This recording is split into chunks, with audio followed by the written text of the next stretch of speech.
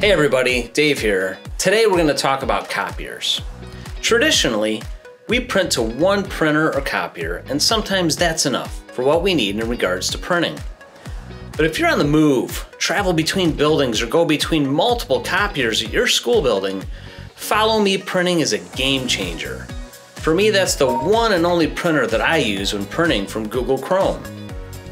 If you don't see the FollowMe printer, it's probably because Chrome remembered the last printer that you used.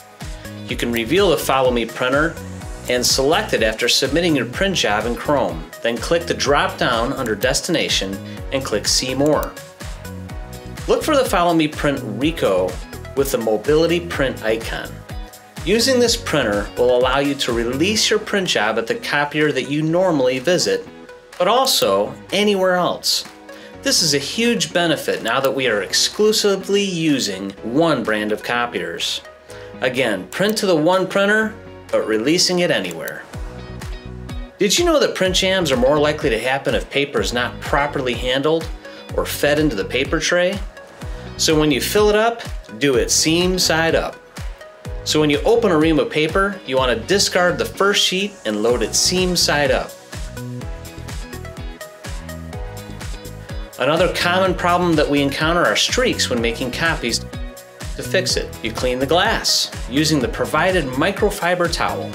Gently swipe the affected area and the entire surface for about 30 seconds, and then try your job again. Have a great rest of your day, and thank you for watching.